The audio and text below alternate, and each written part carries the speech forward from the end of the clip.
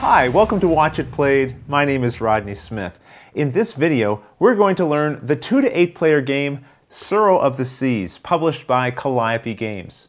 So join me at the table and let's get started. First, you lay out the board and then give each player a ship. I'll set up a 2-player game in this example. The tiles with these backs are called wakes. You shuffle them into a face-down stack and then deal out 3 to each player. You can examine your own tiles, but you want to keep them a secret from your opponents. I have actually broken the stack into 2 because I was worried if it was too high, I might knock it over as I wave my hands around. Something you probably don't have to worry about. These are the Daikaiju tiles, fierce monsters that can destroy your ships. Shuffle and place them face down, and then take a number to put on the board based on the number of players. With a 2 to 4 player game, you're going to use 6. With 5 or 6 players, place 5, and with 7 or 8, take 4. Now you roll the gold and blue die, once for each Daikaiju, matching the blue die to the numbers here, and the gold die to the numbers here. The intersection is where a Daikaiju tile is placed. But first, randomize the orientation of the tile, and then flip it over.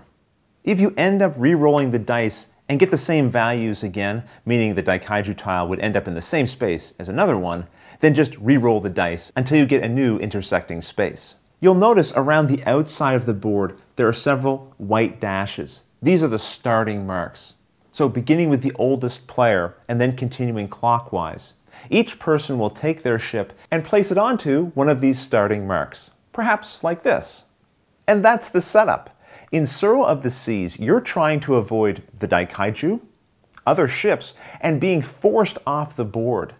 Again, starting with the oldest player and going in clockwise order around the table. Each player will take turns. On your turn, you're considered the active player, and you will perform 4 steps, starting by rolling the gold and blue die. If their combined result is a 6, 7, or 8, then the Daikaiju move. On any other result, you just skip to the next step. But we've rolled an 8. Now, to see how they move, you roll a single die. This one result will decide how all the Daikaiju move. Simply follow the matching numbered symbol found on each Daikaiju tile. They'll either rotate by 90 degrees or move to one adjacent space in a particular direction. So in this example, a die roll of 3 will force this Daikaiju to rotate, and this Daikaiju will move one space in this direction. Now that you understand how Daikaiju move, let me reset these 2 tiles, because they're actually going to move one after the other in ascending order based on their rotation value. So this is the lowest value at 1, but there's also another 1 over here. In the case of a tie, the tile with a gold rotation arrow will activate first. So remember, our movement value is 3, so on this tile, that moves it over here. On this tile, it moves it in this direction. The next highest value Daikaiju is this one. A movement of 3 puts it over here. This one here has a rotation. The 3 on this tile pushes it up in this direction. And finally, with the highest rotation value, this tile moves there. If you had rolled a 6 for the movement value, none of them move, but instead draw and add a new Daikaiju to the game board using the normal dice placement rules. We're going to look at exactly how Daikaiju movement affects the game. But it will make more sense once we understand the rest of the rules, so we'll come back to that in a moment. After the Daikaiju have moved, the active player now picks one of the wake tiles in their hand and places it in the empty space in front of their ship. And they can put that tile in any orientation they choose. For example, I might place a tile like this. Now you move your ship by completely following the path, or wake, your ship is currently touching, and then stopping at the next open space. As the game goes on and more tiles enter the board, it's possible you'll end up connecting to another tile already in play. In that case, you move through that and any other tile along your wake until you reach the first available empty space. If placing a tile puts a path in front of another player, for example, if a player had been here when this tile was placed, then after moving your ship, their ship will move as well to the first available empty space. There are some restrictions to placing tiles. Unless you have no choice, you cannot create a path that would guide your ship off of the game board, because once you sail off the board, you're eliminated from the game. In the same way, unless you have no choice, you cannot create a path or wake that would guide you into a Daikaiju. Unlike regular Tsuro, you can create a path that joins two ships, as long as they're heading in opposite directions. Instead of colliding, they just safely sail past one another. Of course, safety is a relative term in this game, because this red ship is on a path that takes it off the board, eliminating it from the game. You also can't place a tile that would put you on the same wake path with another player going in the same direction. Finally, you can't place a tile that would put your ship on a path, creating an infinite loop. I've never seen this happen, but it can, so watch out for that, because you would then be eliminated.